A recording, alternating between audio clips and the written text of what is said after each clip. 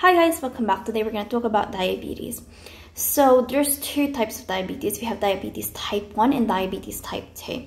So diabetes type 1, it's an autoimmune condition. So we don't actually know what causes it. Like it can be genetic, it can be just the immune system reacting inappropriately to certain triggers like viruses or any other unknown environmental agents that trigger like our immune system, our T cells to produce cytokines, which then trigger plasma cells to produce antibodies. And these antibodies, they attack our pancreatic cells. Before we discuss the pathophysiology of type 1 diabetes, I want to just explain what happens in a normal pancreatic beta cell, okay? So in a normal pancreatic beta cell, when we have glucose, so for instance, we've just eaten a meal, that glucose, they come into the pancreatic beta cell via some glucose transporter.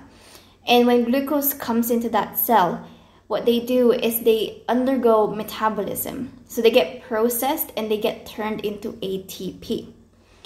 So when we have ATP inside the beta cell, what they do is that they stimulate those potassium sensitive channels. They are sensitive to ATP. So when ATP stimulates those potassium channels, what happens is that they close. So they can't let any potassium out of the cell. So what happens is potassium actually builds up inside those beta cells. And when potassium builds up inside those beta cells, obviously we're building a positive charge. We're increasing the voltage inside the cell. And this stimulates those voltage-gated calcium channels. So when these voltage-gated calcium channels are activated, they open and calcium rushes in from the outside of the cell into the beta cell. And this influx of calcium triggers the release of insulin from those vesicles inside the beta cell. In our beta cells, we also have this enzyme called glutamic acid decarboxylase. So glutamic acid decarboxylase converts glutamic acid to GABA. And this GABA, it kind of helps stimulate the production of insulin.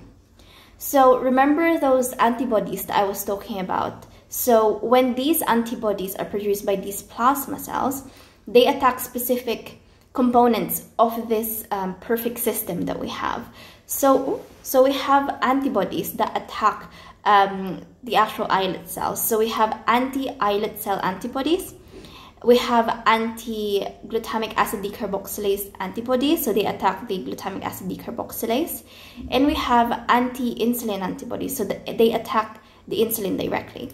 So all of these antibodies, what they do is they destroy certain components of this system and they decrease the activity of these beta cells. And if that happens, we decrease the production and the release of insulin, and therefore we increase the blood sugar. Now let's talk about what actually happens when we have insulin produced by the beta cells.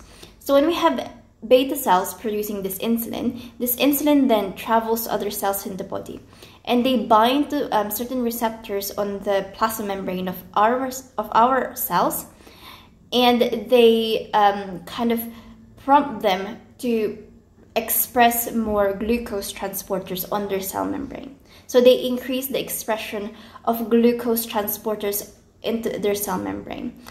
And what this does is it facilitates the transport of glucose from our bloodstream into those cells. So now you can imagine what happens if we have low insulin, because we have antibodies attacking the insulin or antibodies attacking the islet cells. So in this situation, when we have low insulin because of our immune system attacking the insulin or the islet cells, what's going to happen is that we're going to have less expression of these glucose transporters. So we're not really gonna be able to transport a lot of glucose from the bloodstream into those cells.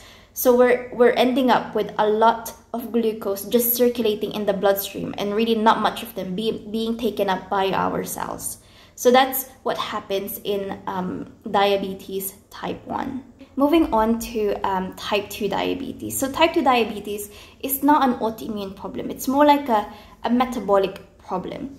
So typically, patients with type 2 diabetes, they have very high triglycerides, high LDLs, low HDL, high BMI, and typically they have, well, if they have a first-degree relative with diabetes, then they are more at risk of developing type 2 diabetes themselves.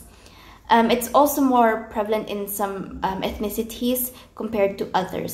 So the problem with metabolic syndrome is that this is responsible for insulin resistance, which is the main problem in type 2 diabetes. Insulin resistance simply means that those receptors for insulin, they are not as sensitive to insulin anymore. So even when insulin is around, they don't respond to insulin because they are less sensitive to it, okay?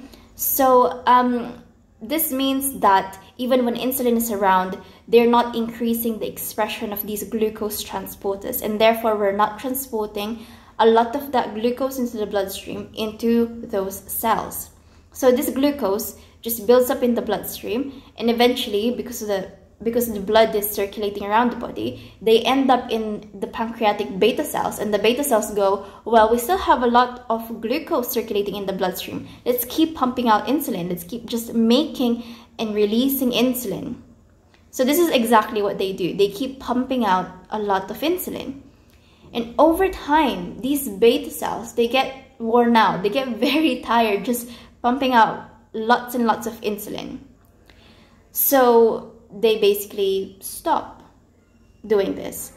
And this decrease in insulin production means that, we're gonna be left with a lot of glucose circulating in the bloodstream, because less insulin means less expression of those glucose transporters and less transport of glucose from the blood into the cells. Another thing that happens over time, so every time these beta cells release insulin from these vesicles inside them, they release a protein called amylin as well. So every time we release insulin from those vesicles in the beta cells, we release a protein called amylin. And because we're just pumping out lots and lots and lots of insulin, because there's still lots of glucose circulating in the bloodstream, we're pumping lots and lots and lots of amylin as well. So amylin over time builds up. So we get amyloid deposition in our beta cells, and eventually these proteins, they destroy our poor beta cells that are just doing their job. So when they destroy beta cells, obviously the activity that decreases. We don't produce as much insulin, and we don't take in as much sugar, so we become hyperglycemic. Now let's discuss the clinical manifestations of diabetes. So remember the 3 P's. So we have polyuria, polydipsia, and polyphagia. Starting with polyuria, let's explain why this actually happens. Let's think about our kidneys. So the function of our kidneys is to filter out blood, yes? But because we have a very high amount of glucose concentration in the blood, when that gets to the kidneys, they just cannot cope with this crazy amount of sugar. So what happens is some of those sugar, they get filtered out into the tubules. And because there's just so much of them, the kidneys are unable to reabsorb a lot of this glucose. So what ends up happening is we pee out a lot of this glucose. So this is called glucosuria. If we have glucosuria, is just the presence of sugar in the urine. So because again, the kidneys can't reabsorb a lot of this glucose, they end up being peed out into the urine. And the problem with this is glucose is highly osmotic. So it's like osmotically active, and what this means is it pulls water with it. So where glucose goes, water follows. So when we pee out a lot of that glucose, we lose a lot of water with that as well. And this means that people with diabetes, they pee out a lot of water. And this is where that first P comes from. This is where we get polyuria. So polyuria is just, excessive peeing or high volume of urine being peed out. And this is exactly why it happens, because they're losing a lot of glucose in their urine, and wherever glucose goes, water follows, because glucose is osmotically active. Wherever it goes, it carries water with it. And what does this leave us exactly? So what is happening is we're losing a lot of urine. We're losing a lot of blood volume. So our blood volume is going down, but the glucose is still elevated because we're not absorbing it in our cells. So what this means is we create this kind of low blood volume, but high solute concentration, high glucose concentration. So this is what we end up having is a hyper osmolar blood. This hyperosmolarity that's happening in our blood triggers the osmoreceptors in our hypothalamus. It triggers thirst, okay? And the reason for this is because the brain thinks that, you know, if we trigger thirst, we're gonna drink more water and it's gonna dilute the blood. So it's gonna solve that hyperosmolar problem. But this is where the second P comes into play. Now we have polydipsia, which is excessive thirst. The last clinical manifestation is polyphagia. So because we're not transporting a lot of the glucose into our cells, they're just, you know, because we're not expressing a lot of those glucose transporters, glucose cannot be transported from the bloodstream into our cells. So what happens is that we have a decrease in glucose utilization and decrease in production of ATP. And ATP is what our body uses as fuel. So what happens is that our body taps into other potential sources of this fuel. It taps into other potential sources of energy, including our fats and including our proteins. So this decrease in glucose utilization kind of triggers the body to look for other sources of energy, including fats and protein, triggering lipolysis, which is the breakdown of fat, and proteolysis, which is the breakdown of proteins. So with lipolysis, specifically, they break down triglycerides into free fatty acids and glycerol. And free fatty acids and glycerol, they feed into a cellular pathway that can generate as ATP, that can generate some energy. With proteins, they get broken down into amino acids, and these amino acids, again, they feed into a cellular pathway that generates ATP, giving us some energy. So because we're breaking down a lot of fats and a lot of proteins, this can result to weight loss. And because we're losing weight, our body thinks that we're not consuming enough calories, and therefore it triggers that sensation of hunger. And this is why patients with diabetes have polyphagia, which is like that excessive feeling of hunger. Moving on to the diagnosis, we can do many different tests. We can firstly take their fasting blood sugar. So we take their blood sugar after fasting for a certain period of time. And if it's greater than or equal to 126 milligrams per deciliter, then that is indicative of diabetes. If we just take their blood glucose, just random blood glucose test, if it's more than or equal to 200 milligrams per deciliter, again, that's indicative of diabetes. We can just do a glucose tolerance test as well, or we can measure their hemoglobin A1C. And if the hemoglobin A1C is greater than or equal to 6.5%, that is again indicative of diabetes.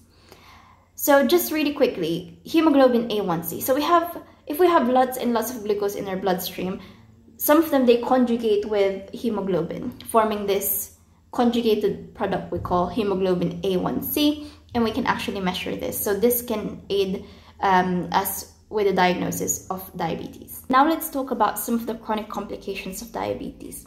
So if we have such a high glucose concentration in the blood, some of this glucose will conjugate with lipids and with proteins, and in a process called non-enzymatic glycation. So they conjugate with lipids and with proteins without any enzymes, called non-enzymatic glycation, and they produce like highly inflammatory molecules.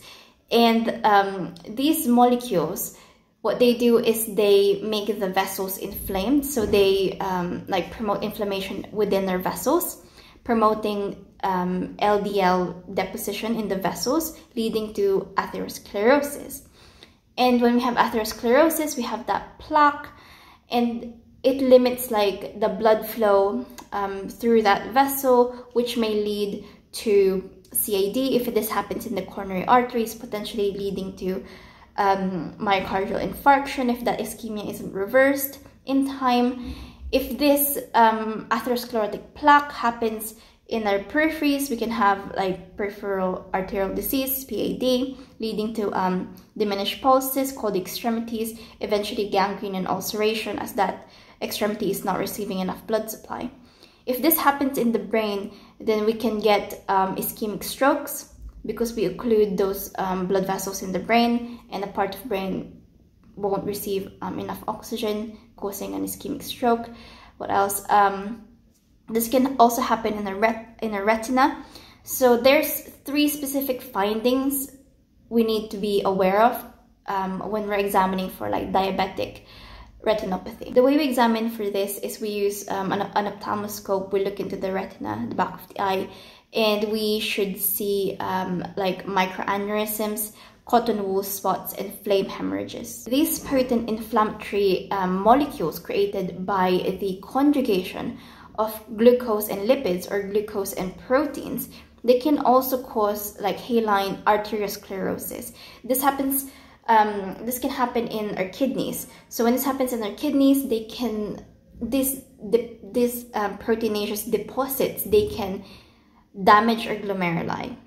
And when they damage our glomeruli, this can increase the filtration of protein, meaning that we can leak out a lot of the protein into our urine, and this is not normal. So most specifically, we're gonna leak out a lot of albumin. So we're gonna see microalbuminuria. And over time, this may even cause chronic kidney disease. High glucose can also be converted to sorbitol.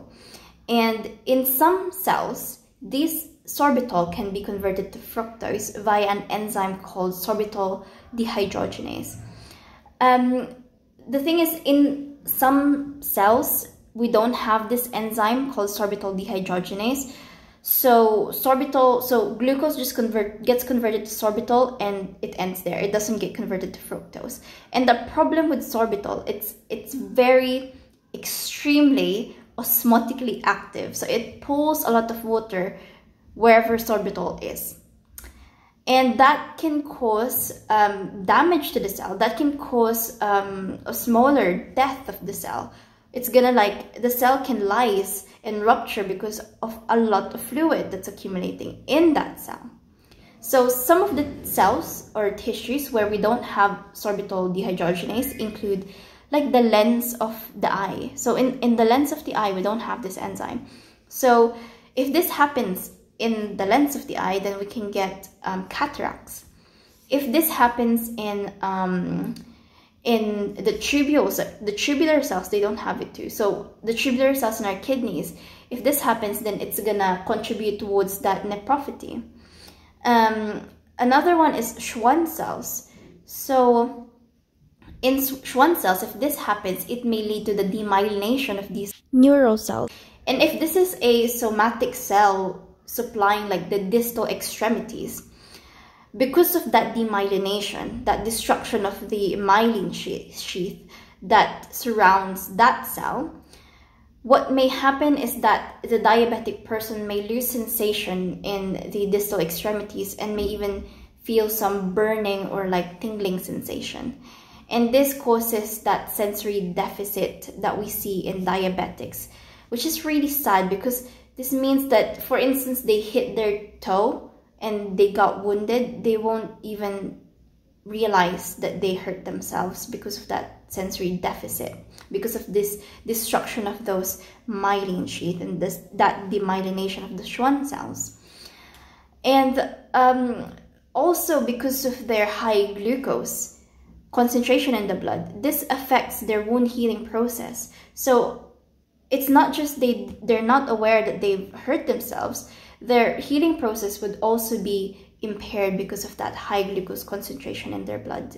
Let's quickly talk about the treatment. I'm not gonna go into the pharmacology or the mechanism of action of all of these drugs. I'll try to do that in a separate video because there's just a lot of drugs and I want to keep this video really brief. So for type 1 diabetes, because they're insulin dependent, we give them insulin. That's easy. Type 2 diabetes, we have a lot more options because there's a lot more going on. The first line is metformin. Just remember that, it's most important, metformin. The other options we have, we can use like DPP-4 inhibitor. So as I was saying, I don't know why the video just stopped itself. The first line is metformin, and the other options we can have GLP-1 agonist, we can have DPP-4 inhibitors, we can have SGLT2 inhibitors, we can have sulfonylureas, we can have glucosidase inhibitors, and also insulin. Also, we need to be able to address and treat some of the complications, so the chronic complications of diabetes. So starting with neuropathy. So we can give them something like gabapentin for their neuropathic pain, and very importantly, we need to be able to like get them or get a podiatry to visit them at least once every year so they can get their feet checked for any, you know, ulcerations, gangrene, just for like general foot health, and maybe like proper shoe fitting, just things they can do to look after their feet. The next one is nephropathy. So we can give them ACE inhibitors or ARBs. We can give them, we can measure, it's really important for us to monitor their kidney function, at least like yearly. And we can do this by measuring their creatinine levels, their BUN levels, or even their microalbumin levels. The third one is retinopathy. So we can give them VEGF inhibitors. And most importantly, we need to get them to visit an optometrist at least once a year, just to check their eyes, their lens for any cataracts, to check their retina for those 3 signs of diabetic retinopathy. So like microaneurysms, cotton wool spots, and flame hemorrhages. The last one is atherosclerosis. So we give them aspirin, and we check their lipid panel. So we check their triglyceride levels, HDL, LDL levels, and we give them statins if their risks are high for developing atherosclerosis.